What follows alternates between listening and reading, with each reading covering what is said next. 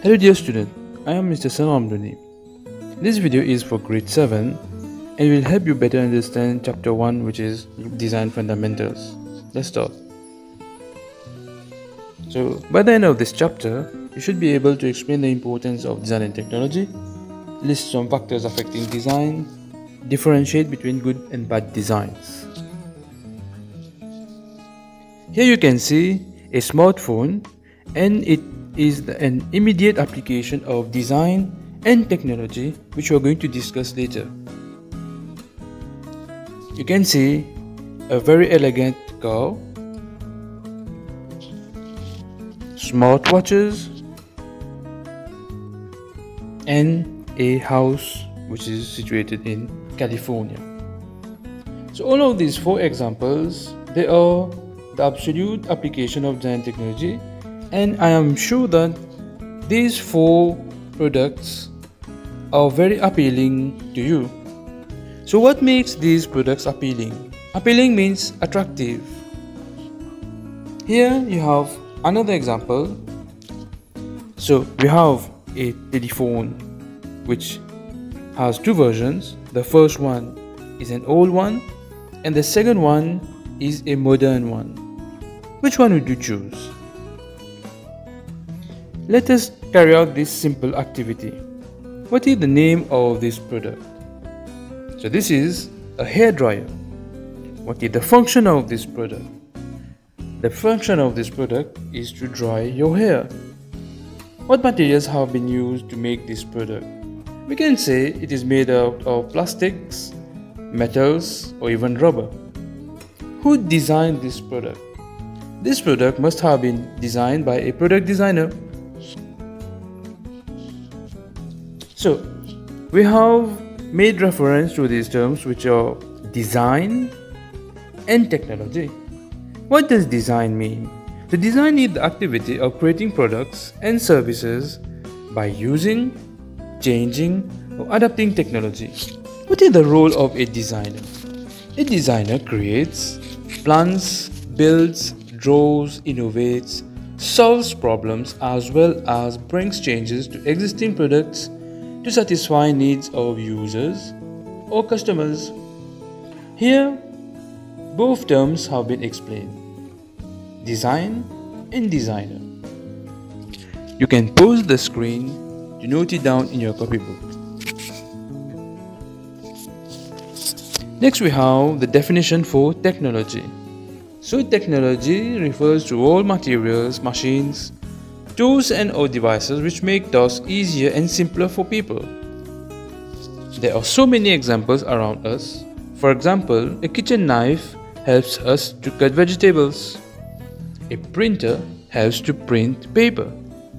The television helps to watch movies, and so on. Importance of design and technology.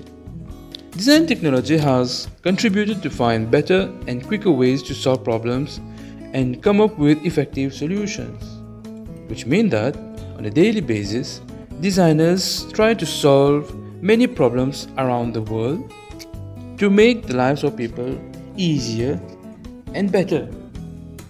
Let us carry out activity 1 on page 2. So you have to look at the table and you have to insert the correct answer. The first product's name, we can write cloth. The function is to keep us warm. Materials used, we can write cotton or wool. Who designed the products? We can say tailor. The second product, we can write building. The function is to give us shelter. The materials used are concrete and metal. Who designed the products? Architects. The third product is a car. The function is to travel from one place to another. Materials used, we can write glass, metal, rubber. Who designed the products? We can write engineer. The fourth and final product is an aeroplane. The function is to travel around the world. Materials used, we can be more specific here. We can write aluminium. Who designed the products? Engineers. We're going to look at some practical applications of design and technology at home. So here you have a very simple task where you have to make a list of products you use every day at home. So here you can see there are so many products that you can find at your place. Can you identify some of these? So what you're going to do, we're going to write a list of around 10 products that you use at home. You can note this down in your copybook. Design and technology in the protection of the environment. Technologies have decreased the dependency on traditional sources of producing electricity. Traditional sources of producing electricity mean that we use non-renewable sources of producing energy such as bagasse, coal or heavy oil. These contribute to greenhouse effects, which is not good for the environment. List of examples for environmentally friendly technologies that are generally used to generate electricity. These are solar panels, wind and wave turbines, as well as tidal turbines. We can see the application of solar panels in many households, as well as we have a wind farm at Ch.1. We can also mention solar water heaters, which use solar energy to heat water. In the photo, you can see large wind turbines. These use the movement of the wind, which is called aeolic movement, to produce electricity. In this photo, you can see the use of solar panels, which are also known as photovoltaic cells, to produce electricity. Here is another example of the use of solar energy, which is the solar water heater. Here you can see electric cars which have zero emission and can be charged to travel. DT in the transport sector. How did DT contribute to the transport sector? By inventing faster, safer, efficient and comfortable means of transport. We can see the evolution below, from ox cart to horse cart to steam train to ancient cars and modern cars. Now we can say that from ox cart to modern cars, there have been great improvement in the design and application of technology. We can see that nowadays cars are very reliable, safe, energy efficient and more comfortable.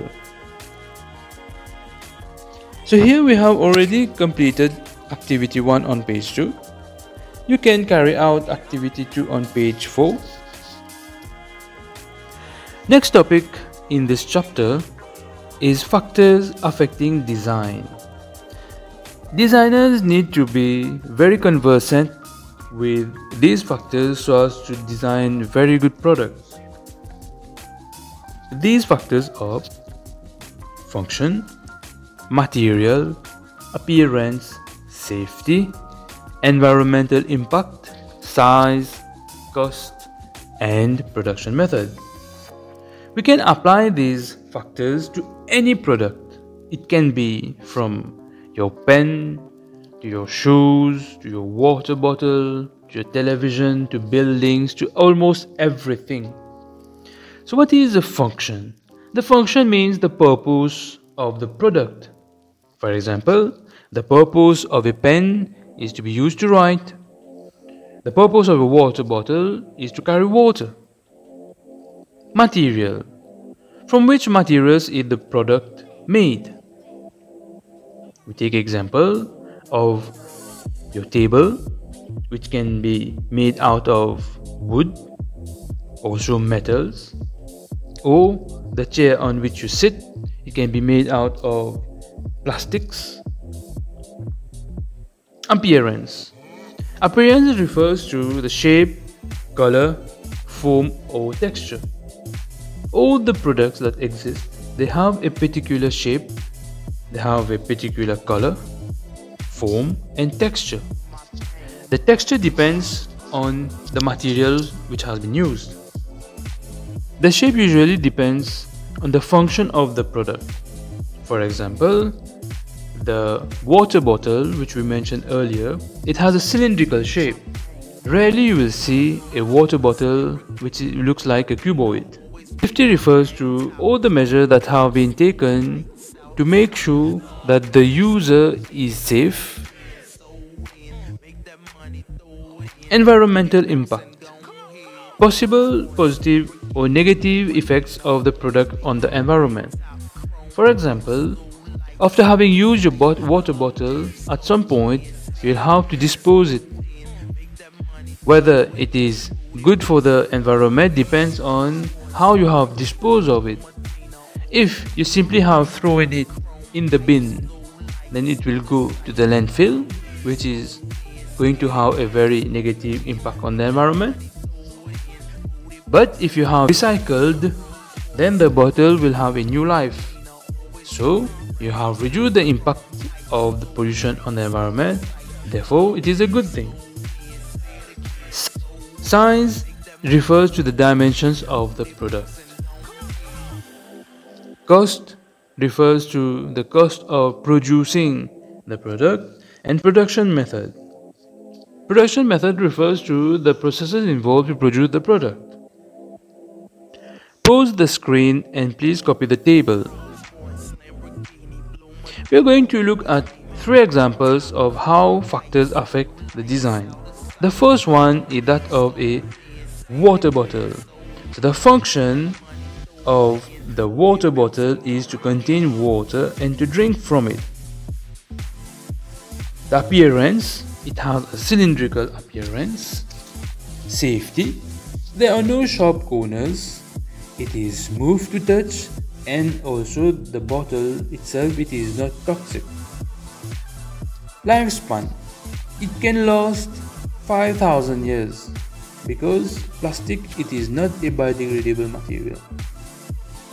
Materials used, so PET plastic has been used to make the water bottle and the cap is made of polypropylene.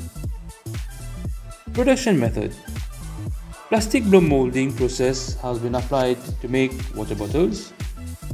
The regular size of this bottle is 90 millimeters by 320 millimeters, and the environmental impact depends on how the product has been disposed. You must pause the screen and copy this in your copybook. The next product is a stool. The function of the stool is you use it to sit on it. The appearance, it has a square shaped seat and long legs. Safety, there are no sharp edges, therefore you will not be injured while using the product. Lifespan, it can last up to 10 years. Materials, plywood has been used for the seat and meranti, which is another wood, has been used for the legs. Production method, wood joints such as mortise and tenon have been used to make the stool. Size for the stool are as follows: 300 millimeters by 30 millimeters by 80 millimeters. This is equal to the length, breadth and height of the stool. Environmental impact. Since wood is a natural material, so it has minimal to no impact on the environment. Pause the screen and copy this slide. The third and last product which we are going to look at is a kitchen trolley. The function of this product is to transport food and drink from one place to another. The appearance, it has a good wood texture, smooth and rounded edges, as well as good finish. Safety, there are no sharp edges and non-toxic material has been used to make this product. Lifespan, it can last around 3 to 5 years, but unfortunately can be affected by water. Materials, Pine has been used to make the body of the trolley. Production method: screws are used to assemble the different parts. The size is as follows: 1200 millimeters, which is the length, 1400 millimeters, which is the height, and 800 millimeters, which is the breadth. Environmental impact: since the wood is a natural timber as the previous example, it does not have any impact on the environment. We have reached the last segment of chapter 1. This is good and bad design. So, the characteristics of good design are as follows. A good design is innovative, makes a product understandable, is long-lasting, is environmentally friendly, and is attractive. So here we are going to look at a few examples of products, and you will be asked to identify whether it is a good design or a bad design. So the first example is an umbrella. Do you think it is a good design or a bad design? I'll let you decide.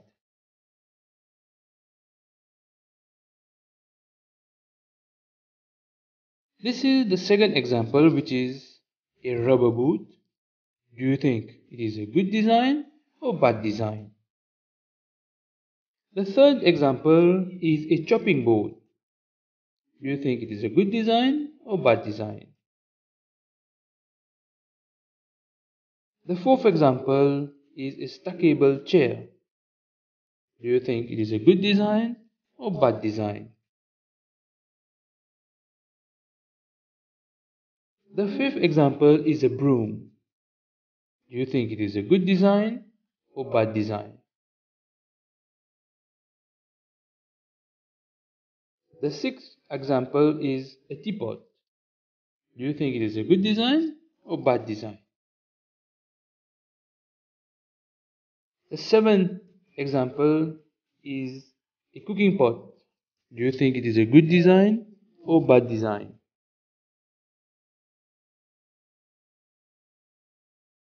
The eighth example is a chair. Do you think it is a good design or bad design?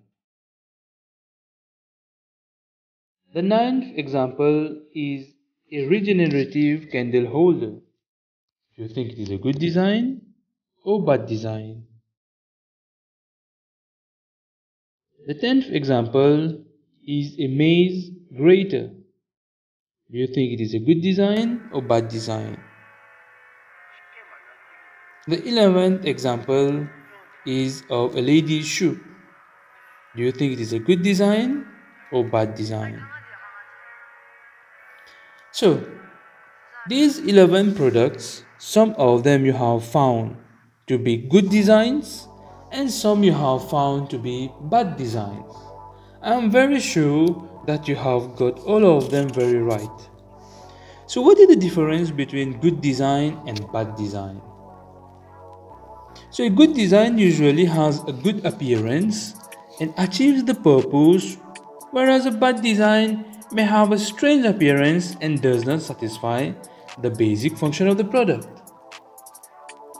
So we can easily identify good designs and bad designs. Now reach the end of this chapter. If you have any questions, you can meet me personally and ask the questions here.